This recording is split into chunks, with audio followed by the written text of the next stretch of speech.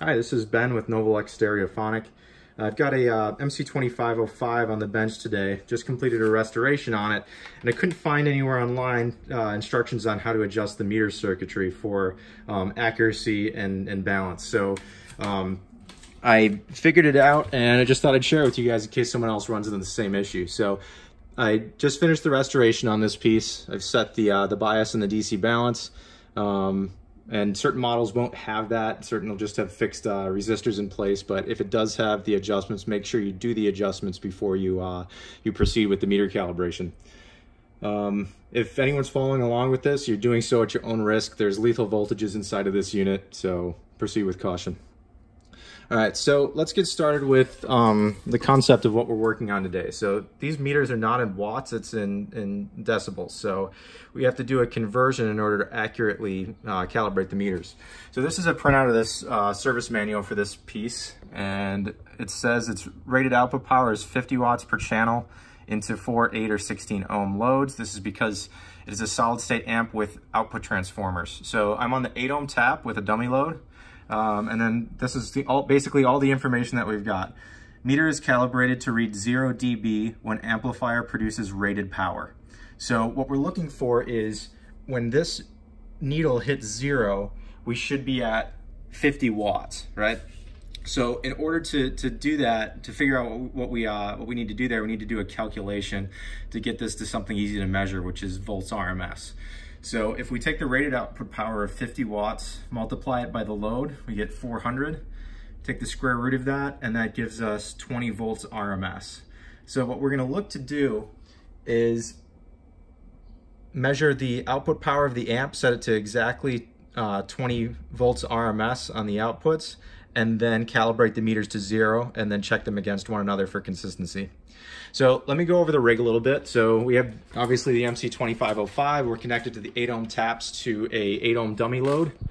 We've got a 1 kilohertz test tone being fed into the inputs, and then we're going to monitor the across the dummy load with an oscilloscope. And what we're going to be looking at for reading is this VK is volts RMS. So we're going to be able to read both channels simultaneously. So let's go ahead and power it up. And I'm going to just be messing with the attenuation here. And we'll see that these meters are rising. And let's get a look at what's going on in the scope.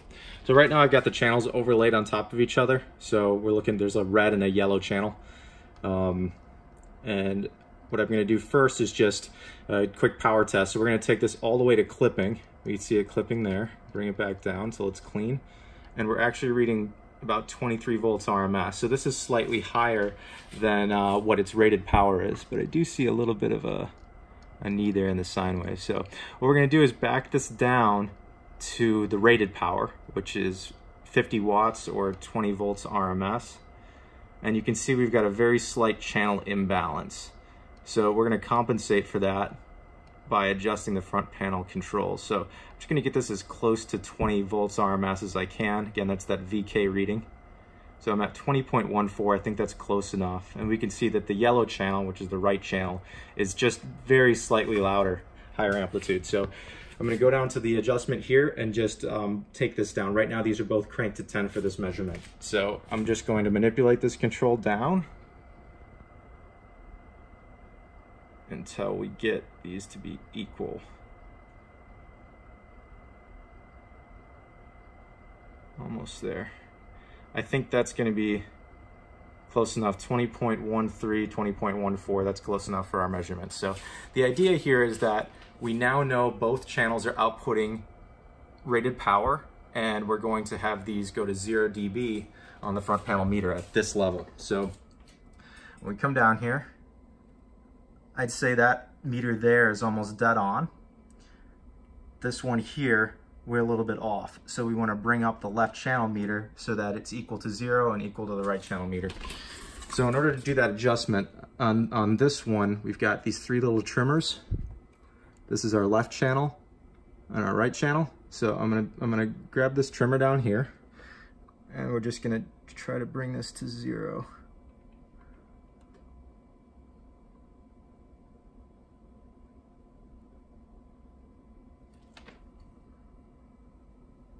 That is looking good. All right, so the next thing I'm gonna do is just check for accuracy throughout the range. So both meters are now reading that it's outputting 50 watts at the 0 needle indication.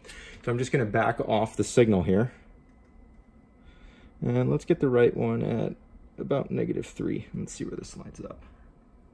See, it's just a little bit off, but that's pretty darn good for tracking. And let's take it down even lower. You can see it's pretty consistent through the range, which is what we're looking for. That's pretty darn good. And I'm going to take the meter sensitivity down 1 notch and see how we're performing now.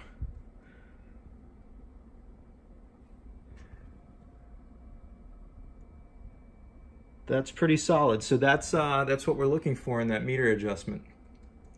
I hope this helps with anyone that gets stuck on this in the future. And post below if you have any questions or comments. If there's an easier way or a better way to do this, I'd certainly like to know about it.